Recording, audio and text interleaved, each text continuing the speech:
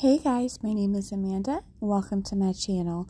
I am so happy to have you here today. In today's video, I'm going to share with you 14 of my favorite Valentine's Day DIYs that you can do in 2024. So if you're new to my channel, please consider subscribing. Also giving me a big thumbs up. It really helps me out here on YouTube. Without further ado, let's jump right into it. This first DIY is so quick and easy, but I think it is so sweet and fun to make. It is perfect for Valentine's Day or even a little girl's nursery. You can find these wooden box frames at Dollar Tree in the plus section. They are $3. Dollar Tree also carries these foam roses in a 6-pack, and they have several different colors. I'm going to grab 1 pack of each color. Then I'm going to paint my wooden frame with Waverly White Chalk paint, but you can paint any color that you like. Now, this particular box frame will hold 4 of your roses in a row, so I'm just going to glue down my first color 4 in a row. I started with this dark pink, and if you have a dual temp glue gun, you can use the low temp. The high temp will melt the bottom of your foam rose, but honestly, you won't even notice it since it is glued down to the back of this frame. Once I'm done with my first row, I start on my second. For my second row, it'll be 2 different colors like you see, as I'm just using the 6 roses till I run out and then beginning on the next color. The top row for the cream colored ones is just the 4, and here's what that looks like. Then I'm going to take some of this beautiful lace trim from Dollar Tree and just glue it all along the sides of my frame. So 1 thing of trim will get you all the way around your frame. Just cut off the excess, and here's what this looks like. Again, I think this is so pretty. You could even put a little string of lights weaved in between these roses, and it would be absolutely gorgeous. Quick and easy. Now, here is a fun idea. This one is super customizable as well. Dollar Tree had these little mini trio planters in the garden section. They came 3 to a pack. I'm going to give them all a base coat of Waverly White and then choose 3 different colors of pink that I like, but you can choose any colors that you like and paint each planter one of the colors of pink. Then I'm going to put some little pieces of foam inside of each planter section and stack them on top of each other like so. Next, I grabbed several bunches of roses in different colors from the Dollar Tree and cut them down to size. Then I'm just going to begin placing them inside of the foam in each section of my little planters here. This is so fun and easy to do, and I think it is so pretty. Remember, you can customize your planter colors and also your florals and your floral colors. But here is what this looks like. You can even do like I did and get a Dollar Tree glass candlestick, paint it white, and put your whole planter grouping on top of it to elevate it. And I think this just looks so gorgeous for a vignette or even a centerpiece. Let's talk about today's challenge. It's hosted by myself and my friend Brenda over at Rustic and Lace DIY. It is called For the Love of Crafting. Each month we do a themed collaboration, and this month we are doing an open challenge, so basically you can craft anything you like. I decided to do my best 14 Valentine's Day DIYs, but you'll have to check out Brenda's channel. She's amazing. I will have it linked below, as well as the playlist, so that you can check out all of these other amazing ladies and see what they shared with you. Okay, let's jump into another quick and easy Dollar Tree DIY. This one is a really pretty banner that looks awesome on a mantle or a wall. So I'm going to be using my crochet lace from Dollar Tree. Also, this banner from Dollar Tree that has 6 sections and some Dollar Tree vinyl. This vinyl comes in a small roll, but you can find it with the larger rolls. Also, I found these little glittery hearts at Dollar Tree. There were multiple to a pack, and I just trimmed this one down to be the same size so I could use it as a template. I then traced it and cut several hearts out of my vinyl. I'm going to be sticking these hearts to the middle of each banner section. Now, if you had iron-on vinyl, you could totally use that. These stuck on okay. They never fell off, and I had them up for quite a while, so this works just fine. Once that is done, I'm going to be trimming out the bottom of each one of these sections with this beautiful heart-shaped crochet lace, just using a little bit of hot glue to tack it down, and then cutting off the excess and moving on to the next one. This DIY is so easy and so quick, but I think it is absolutely adorable, super sweet, and would even look so cute in a little girl's nursery or bedroom. So there's that idea for you. Now, here is an idea. Let's make a jar full of conversation hearts. You can find this huge jar at Dollar Tree, and you can also find this hanging string of hearts at Dollar Tree. These were shaped like little donuts, so cute. I removed them from their string, and I removed all of the embellishments off of this large jar. I'm also going to be removing the top piece, that tin piece, and setting it aside to put it on the other side. I'm going to paint the back side with Waverly White chalk paint and then reattach the top. Next, I'm going to move on to my heart pieces. I'm going to paint each one a different color, but you could paint them any color you like. These are just the different colors that I so happen to choose for mine. Here's what that looks like, and then I'm going to be attaching them all onto this jar. So I just figured out the arrangement before gluing them down. I'm going to be placing 4 down and then placing 1 on the top, overlapping in the middle. So this is the way I chose to do mine, and then I'm going to use hot glue to secure them down once I have them all figured out. This is so quick, easy, and fun. You could even use smaller hearts if you wanted to, but I really like the idea of these jumbo conversation hearts. Now we're going to add a bow to the top of this using some ribbon that we had left over from Christmas, just creating a little loop, pinching it in the middle, scrunching it down, and we're going to tie that middle down. Then, of course, we're going to dovetail our tails to give us a beautiful boutique finish, and our bow is ready to attach to our jar. Just securing that down with some hot glue, and then I am going to be adding words to my conversation hearts. You can do this with your Cricut or with stickers or stencils or rub-on transfers, whatever you prefer. I also did take a small felt sticker that I got in a large pack from Dollar Tree and add it to the top where that other hole was, just to cover it up. And here's what my large jar full of conversation hearts looks like. So cute. All right, let's move on to another idea. This one is so quick, if you blink, you might miss it, but it is absolutely adorable. So you're going to need 2 of these little candy dishes from the Dollar Tree and 1 candlestick from the Dollar Tree. They come in a glass clear color, but I had painted mine with Waverly White chalk paint. You're going to want to remove the stickers from the candy dishes. These are so pretty. They almost look resiny to me, and they have like a glitter inside of them. I'm going to take my candlestick, flip it upside down, and glue it inside of one of my hearts. This is what that should look like. Then I'm going to add some hot glue to the bottom of the candlestick, which is the top, and I'm going to attach my next candy dish. You could use some E6000 or Gorilla Glue if you liked, but this worked fine for me. And here is what this looks like. The quickest, easiest little adorable stand that you can put in a small space or a vignette. Adorable on a budget. Here is an idea. Let's create an inexpensive, adorable sign that is honestly good for all year and very customizable. The Dollar Tree is selling these large framed signs that are made of faux wood. They also sell these large MDF words. I found this word home with a heart at the end, and it fit perfectly inside of this frame. I painted the inside of the frame with Waverly White chalk paint.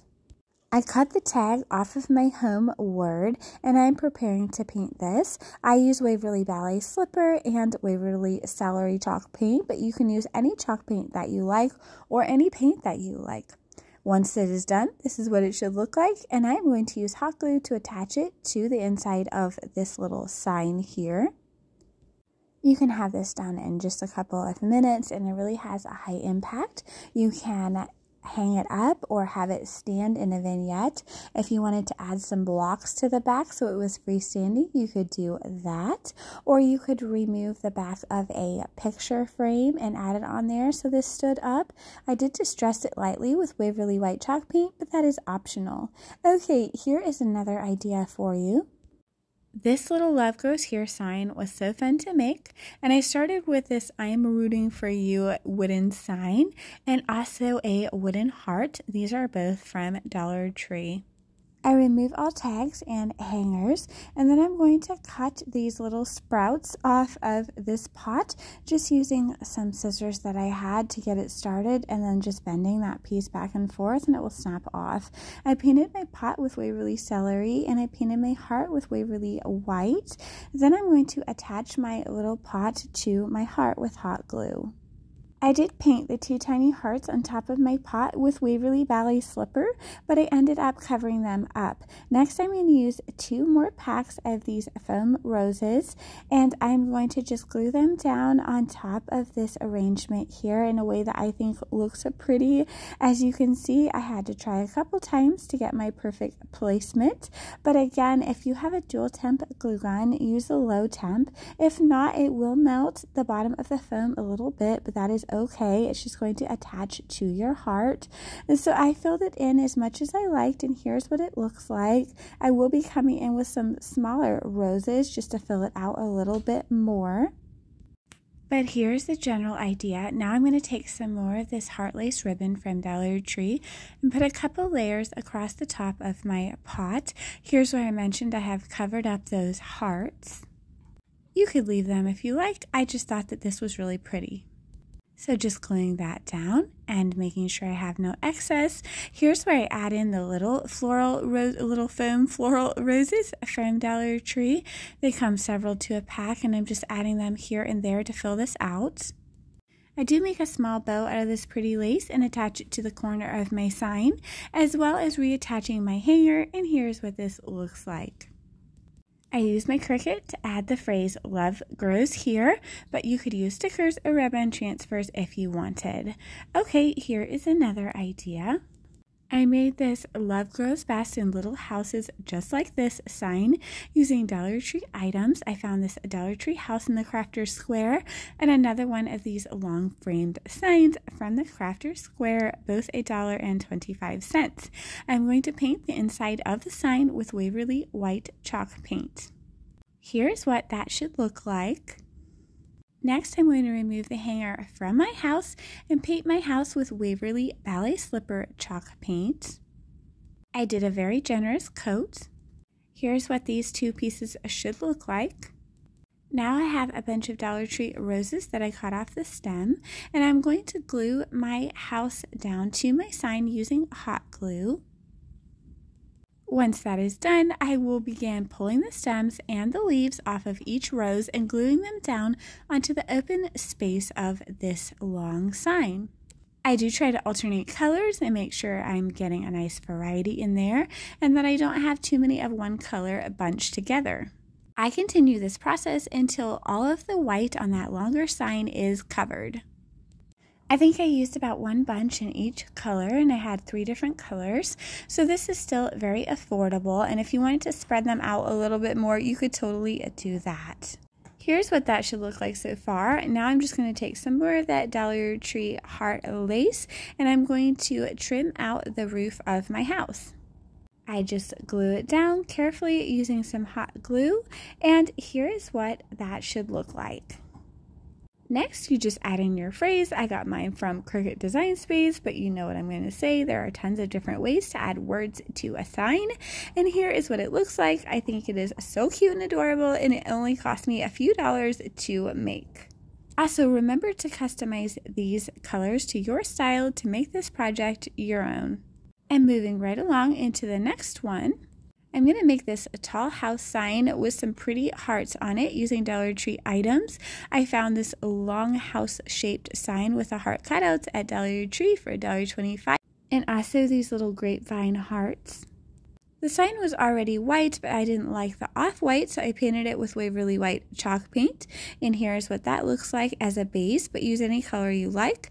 Next, I'm going to trace out the inside of these grapevine hearts on top of this sign, so I know where to paint. Then I'm going to remove the hearts and paint in my little traced lines. I'm using Waverly Ballet Slipper and Waverly Celery chalk paint, but again, use any color that you like. And once my paint is dry, I can reattach my heart right on top of the little painted hearts. I just used hot glue to do this. Just be careful of your fingers and you might have to hold it down for a second, but this looks absolutely adorable. Once you're done with that, I went ahead and added some jute twine to the top and bottom by just gluing it down and wrapping it around several times, and this just gives you a little extra touch.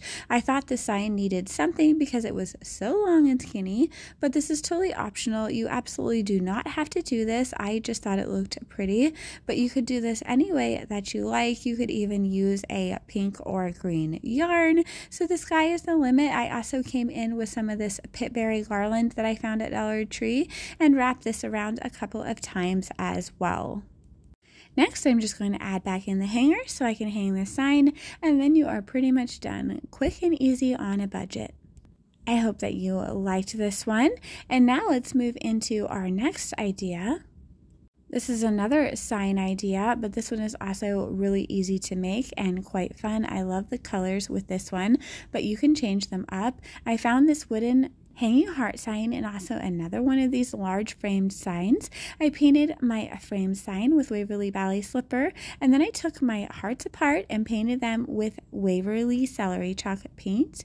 I am going to glue each heart to the front of this vinyl that we used earlier in the video. It is from Dollar Tree. It comes in this little strip and it is just so pretty. So I'm just going to attach the heart right on the front of that with some hot glue, and then just trim off the excess of the vinyl. That way my heart is framing out this pretty paper. Of course, I'm going to repeat this for each one of my 4 hearts, and here is what they should look like. Next, I'm going to glue them to my prepared sign using some hot glue. Now, they won't all fit exactly, so you will have to stagger one of them. I chose to stagger the love just by placing all 3 of the other ones down first and then adding the love on top, just going over a little bit of that I and that U, and here's what that looks like. Next, I'm going to use some leftover Christmas ribbon to create 4 little bows, one for the top of each heart.